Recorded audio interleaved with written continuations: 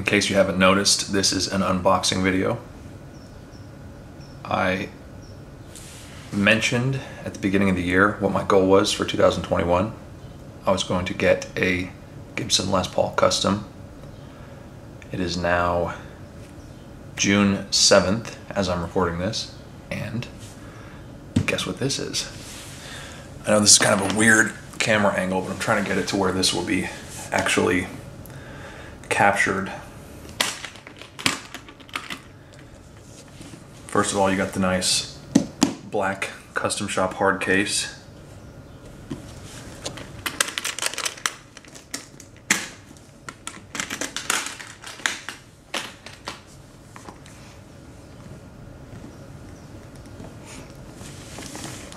There's a tag here that says the COA is enclosed inside the case, which I would expect. So let's see if this guitar made it here safe.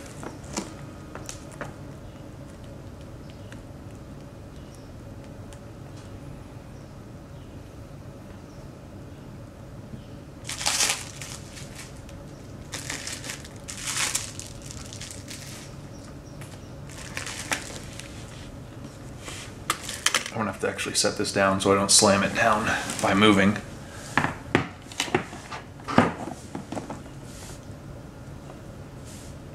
All right. Yeah, there we go.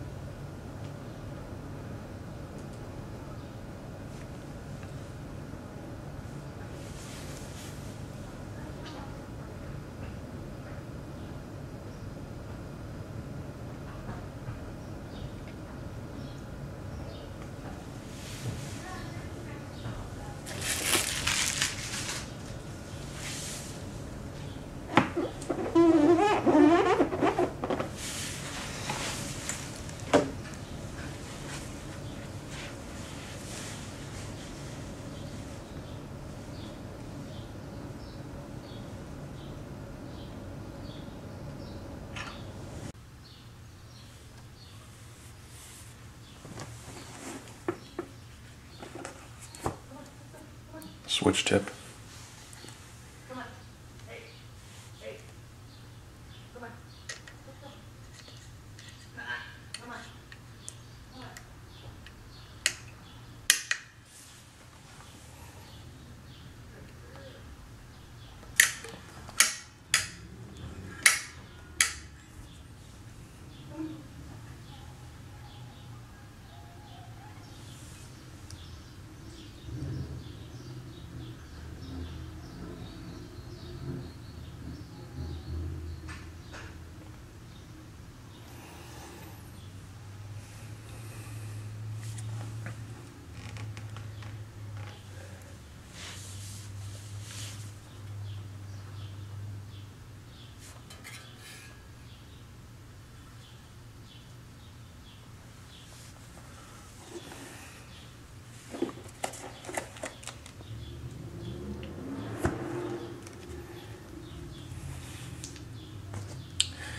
So we've got the COA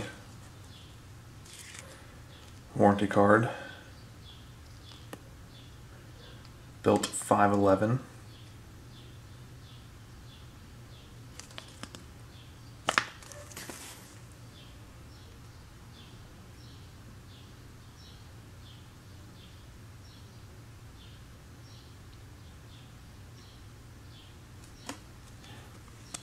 There's the COA.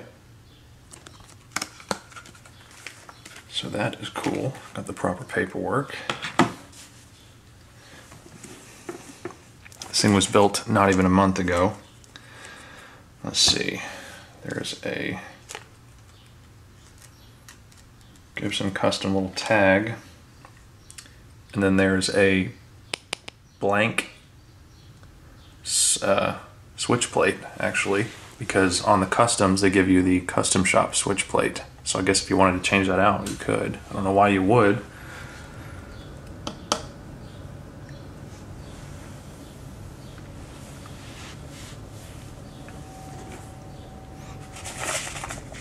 And then you've got, what the heck is that? Oh, probably a truss tool. You've got a nice desiccant in there.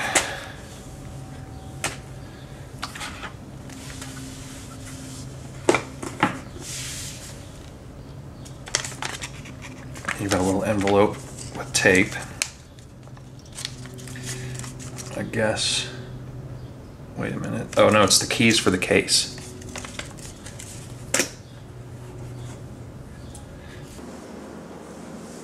So I just spent a good 20 minutes looking at this guitar, and it is weird. I mean, you'd expect the quality to be better, but this is like super finely made, if that makes sense. The fret nibs are like perfect on this, and I've seen some ones that are questionable, but they are just about perfect on this. I mean, the way that the finish is scraped up the binding, even up against the body, is like perfect.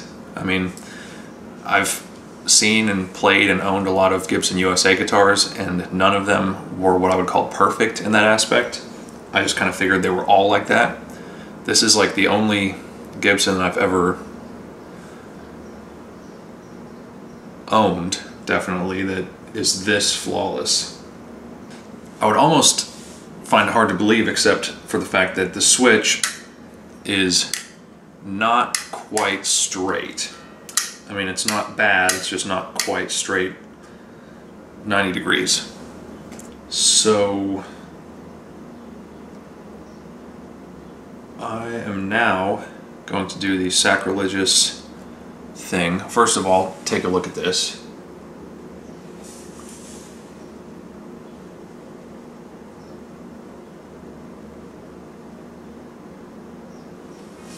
Now I'm going to take the pick guard off.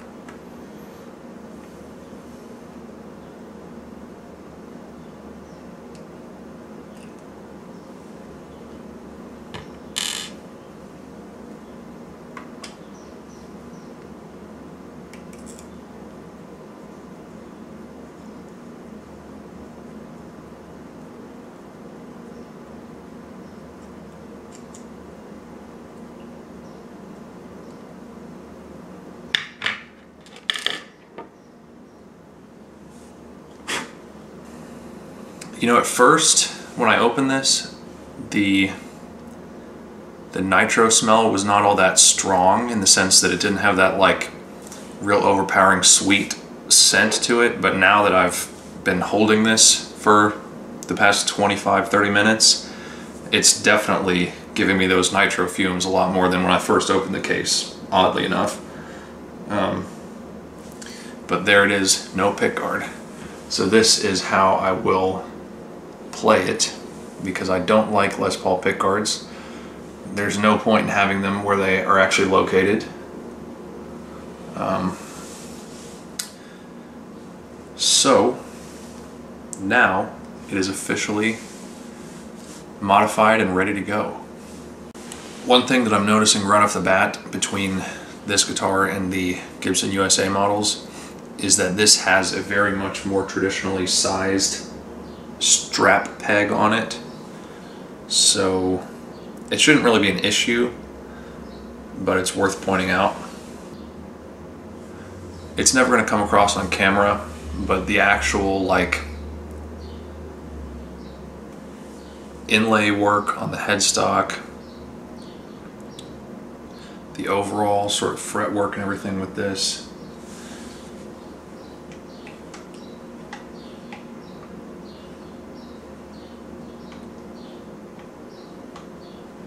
everything is real heavy on this. It's definitely got the good old-fashioned pots and not just a PCB system, which, you know, nothing horribly against that, but there's certainly a feel of a nice heavy pot that you have here. It's got a nice heavy switch. You've got a metal switch plate. Everything's tight. Just making sure that there's no loose nuts on this thing since it just shipped, but there's not. This has really low action. I mean, like, really low action. Normally, every Gibson I get, I lower the bridge.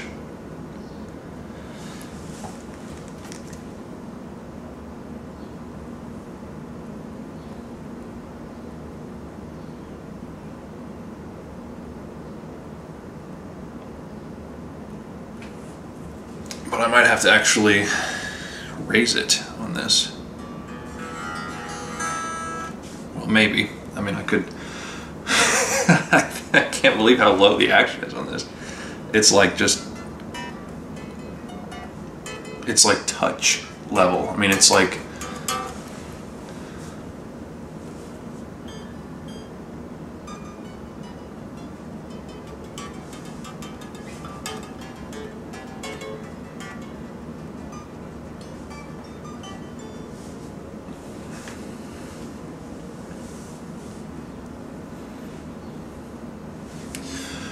You know, I wasn't going to actually play this tonight because I was really exhausted all day, but now I think I might actually play it. So with that, I'm going to wrap up this probably rather boring video where I unboxed and just looked at my dream guitar that I finally now own. White Gibson Les Paul Custom. If you like this video, don't forget to share it and subscribe, turn on notifications, and I will see you guys next time.